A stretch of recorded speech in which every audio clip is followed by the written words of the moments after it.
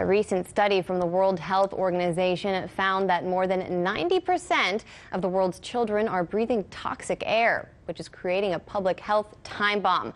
RT's Rachel Blevins is in the RT America newsroom. She's been following this story for us. Pretty scary news for everyone here, Rachel. Absolutely. So the World Health Organization is now warning that more than 1.8 billion children are breathing toxic air, and the dangerous impact it is having on their overall health could have devastating consequences. This study was published leading up to the organization's first ever global conference on air pollution and health, and it looked at the impact of polluted air on children. It found that in 2016 alone, more than 600,000 children died from acute lower respiratory infections caused by polluted air. Every day, now, the moment we are talking, almost 93% of the children worldwide are breathing toxic air. And these have terrible health consequences. Not only the fact that 600,000 of them die every year because of lower respiratory infections. The organization also found that polluted air is having a devastating impact on pregnant mothers and their babies by causing premature births and impacting brain development and cognitive abilities.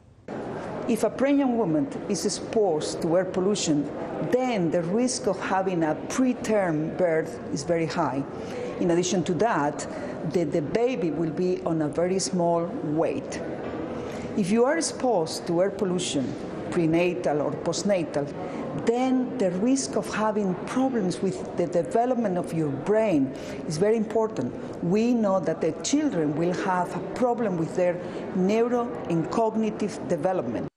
The study found that even at lower levels, polluted air is damaging children's lung function. And because children breathe more rapidly than adults, they are absorbing more of the polluted air around them, and it is putting them at a greater risk for chronic diseases such as cardiovascular disease later in life.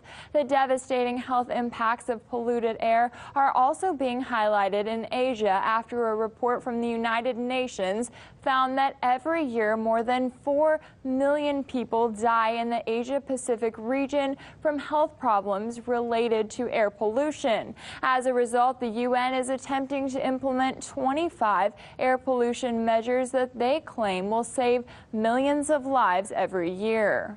If these 25 measures are all implemented, then we can have a big reduction in the impact of small particles on human health, leading to between 700,000 and 800,000 fewer deaths, and an increase in the number of people experiencing clean air in Asia from about a third of a billion to 1 billion people.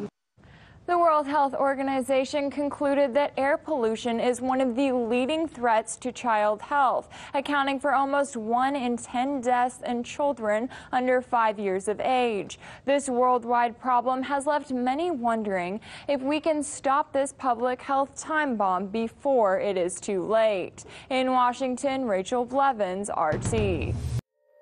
Hey YouTube, thanks for checking out our channel. We hope you enjoyed the video. We have tons of content for you just like this. For more of RT America's one-of-a-kind news and analysis, be sure to subscribe and never stop questioning more.